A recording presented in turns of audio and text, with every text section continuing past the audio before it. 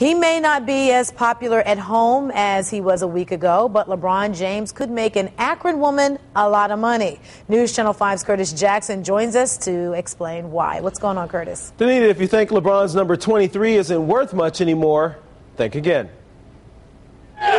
In a sense, it is still one of the hottest jerseys in the NBA. Even an autographed LeBron James Cavaliers jersey found its way to a LeBron fire last week. But Venetia Robinson won't be melting down this little number 23 she bought at a yard sale. It was in a box full of junk that she sold to me for $5.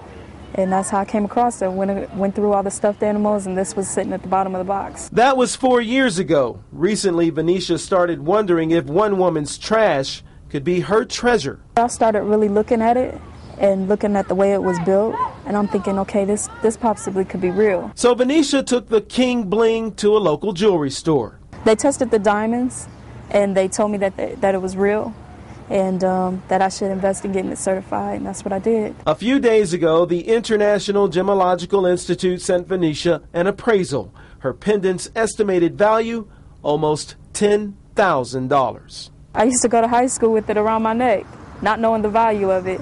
I used to just thought it was cool because it spins. An amateur boxer, Venetia has put the pendant up for sale on eBay. She plans to use the money to open her own gym. While James's Cavaliers jersey may be part of a fire sale, Venetia believes diamonds are forever. LeBron James' brand will never die out. If he got a ring, it might up in value. You never know. So hopefully somebody that is a real diehard LeBron fan, would treasure this.